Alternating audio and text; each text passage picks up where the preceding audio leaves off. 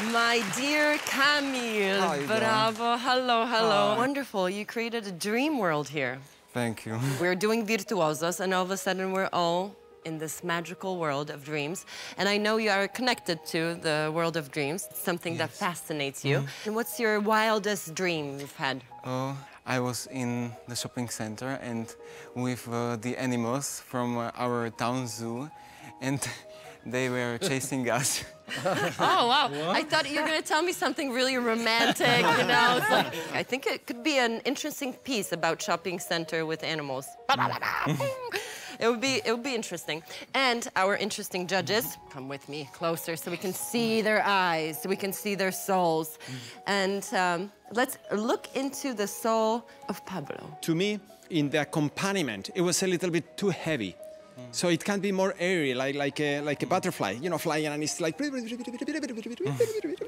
it's like nothing is happening, you know, it's like this is so easy, even though it's terribly difficult. And on the other hand, the melody of the theme, I would like to have it more exposed and more lyrical, like if you were singing it. Yes.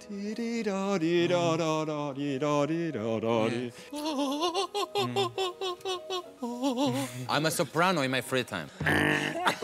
Next, please. Very good, but next, please. Erika, I think you really enjoy the Hungarian composer, yes, right? It was a very good choice, and this is one of my favorite Liszt pieces. And I love to run in the nature. And here's another runner. So when you are in the nature and you are running, you are so free.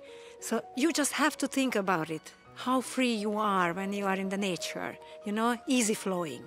Relax, calm down, and just enjoy. You can do it. I agree, believe it or not, what Pablo was saying, but I'll take it even a little further. Liszt was the first superstar at the piano, and he would do it, he could play it like this, and sit there, Good for him. and look at the ladies.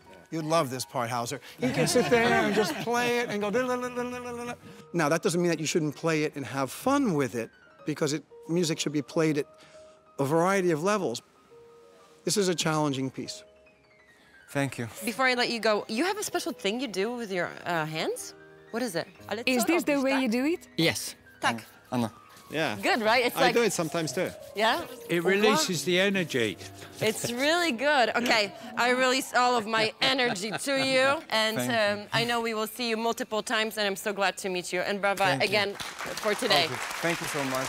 Bye.